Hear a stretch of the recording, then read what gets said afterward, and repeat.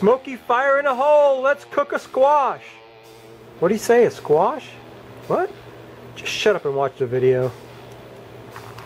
So yeah, this is an acorn squash. Just in time for Thanksgiving, I'm going to make this really good side dish for you. This is acorn squash that I cut in half and took the seeds out of it. You can see that, right? I cut the stem and the bottom of it off so it'll lay flat on the grill. We're going to hit it with some Tsangs Stir Fry oil. Just like that. A little bit of Tsangs on there. A little bit of Tango Midnight Espresso. That's the best spice for acorn squash that I found. Just sprinkle a little bit of that on there. You might have seen me do this before because I've done squash before. Almost every time I cook a chicken, I cook up a squash. My wife really likes these. We're going to stuff this one.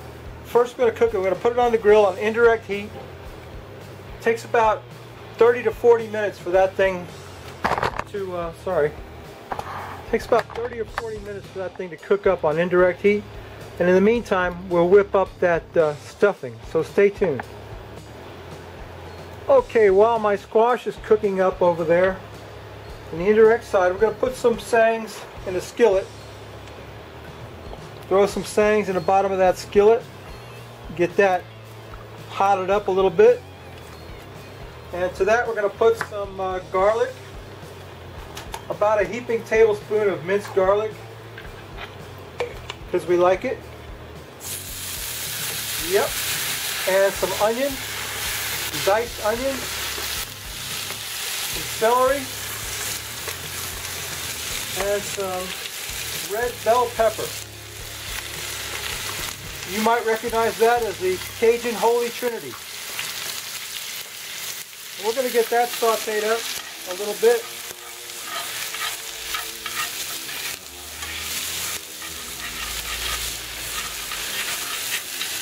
Yeah, it's looking good already. Okay, so since we're making squash, we're going to stuff the squash with some sausage. Now, if you're a vegetarian, or if you just don't dig on swine, you don't have. You can skip the next step, and you can just put some chicken in here, or you could put some leftover turkey. This would be great with some leftover turkey. But what I'm going to put in here is some pork sausage, because we like pork sausage. So let me get my veggies cooked down a little bit. I'll show you what that looks like. Stay tuned. Okay, my veggies have softened up quite a bit. We're going to put a little bit more of that Tango Midnight Espresso on there. Good seasoning. It's going to be the theme for this one, Midnight Espresso. Then we're going to take some pork sausage and drop that right in the middle of that, and we're going to brown up that pork sausage in there. And that's our stuffing for our squash. So once we get that sausage cooked up, browned up, our squash has to sit on there on indirect heat about 30 to 40 minutes, like I said. Get our sausage cooked up, browned up, and then we'll stuff our squash. Don't that look good enough to eat already? Yes, it does. You can hear it cooking. Okay, if you don't, like I said, if you don't dig on swine, you don't want pork in your stuffing, you can just put chicken, or you can put turkey, or you can put nothing, no meat at all. If you just wanted some veggies. In fact, you know, vegetarians live 6 to 8 years longer than meat eaters. 6 to 8 miserable, baconless years. But that's none of my business, you know. To each his own. If you don't want to eat pork, you don't dig on swine, that's your business, right, Sandra? So anyway, I'm sorry, I just had to say it. Anyway, yeah, that's my stuffing for our acorn squash. This makes a great side dish for Thanksgiving dinner, I think. You could make, you know, a bunch of these and give everybody an individual serving, and they get their, get all the food groups right there. You got pork, the Trinity, the garlic, The whole business. So we're going to finish cooking that up, and then we'll stuff our sausages when they're done. We're going to put some gruyere cheese on there too, get it all melty. So while those things are cooking, I think we should drink a beer, don't you? Yeah, definitely. Okay, I'll bring you right back. Let's drink a beer. There's the Frosty Root Boy mug, rapidly defrosting Frosty Root Boy mug, and here's today's beer, Kentucky Kolsch style. A full flavored Kolsch style ale. Something about a farm of the German beer style originating in Cologne, Germany. This is what Roll and my friend Marcus from Germany, this is what they drink. Not Kentucky Kolsch, but they drink a Kolsch. Kolsch style beer is what they like.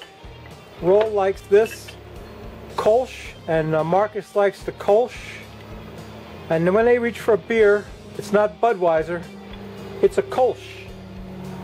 So there's your Kolsch. It's a beautiful lemon yellow looking beer. And I don't know what to expect too much from the Kolsch. Let's see what it smells like. Let's take a sniff of that. Hardly any head at all. Well, you can smell hops and barley, of course, because that's what's in beer, not rice. Hops and barley. And there's no froth to quaff, Roll. I don't know what to tell you. I guess the Kentucky style has no froth. Let's take a taste.